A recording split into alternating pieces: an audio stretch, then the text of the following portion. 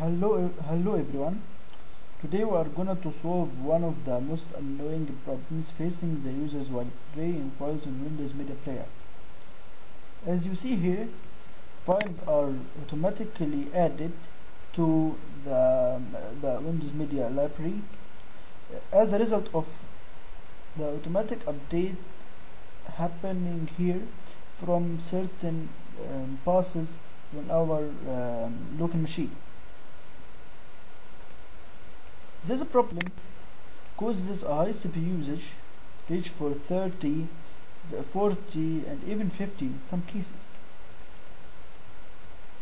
To solve this problem, we have to do two main things.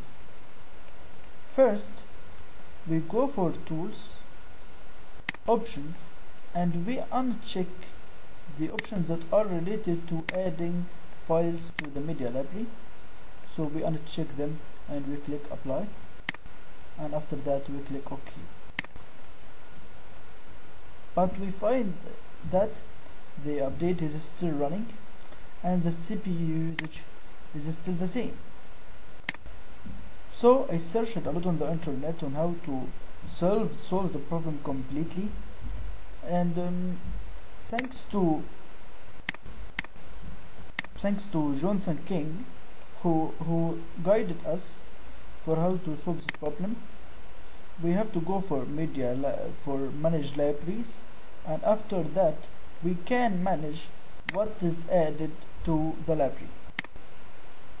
To do that in Windows the library, we go for Files, Manage Libraries, and Music, and then we remove those two passes from where the update is happening. As you see here is C, and he is doing the update here from C. So we remove this and we remove this, and after that we click OK. And as you see here, files are removed from the library and the update is stopped. Also, the CPU usage is now 0, and the memory usage is also low. So I hope this to solve the problem for you. And final thing to mention is you have also to check the other passes related to the videos, pictures or recorded TV, and remove their passes if necessary.